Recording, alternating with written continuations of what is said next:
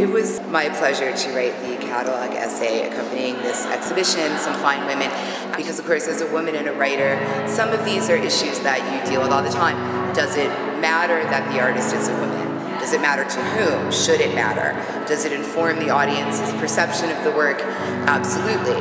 Even a woman saying her work is not about being a woman is seen as a response to the question. You're sort of trapped inside of it. It's this kind of hall of mirrors where you don't get to choose whether you're a woman artist or not.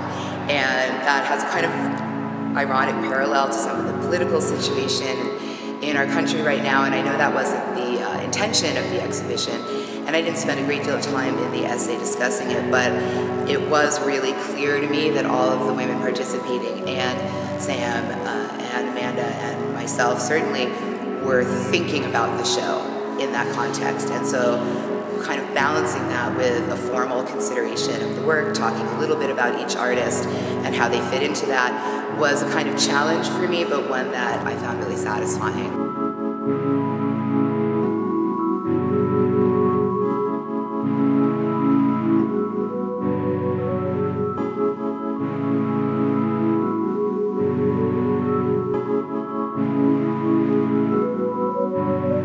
For me, I have a natural proclivity toward works that are about a sense of the interstitial and in-betweenness of becoming as relates to mark making and drawing and that sort of thing. So I think that in general what's interesting to me about the exhibition is that I was looking for collage actually when I learned about the exhibition, because I relate collage so much to really important work by women.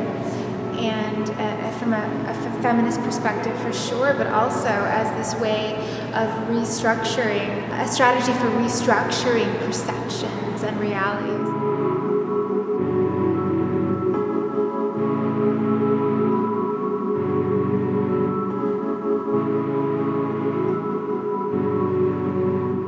I think something that came up in the panel discussion that's really significant is truth and beauty. And I think that when you're talking about what's beautiful, an object can be beautiful because of how it is made, what materials it is made with. I think that beautiful is something that has a topicality to Las Vegas for a variety of reasons, but I think that perhaps it is beneficial for artists and lovers of art in Las Vegas to think about beauty in its many forms, but the most significant of which it being truth.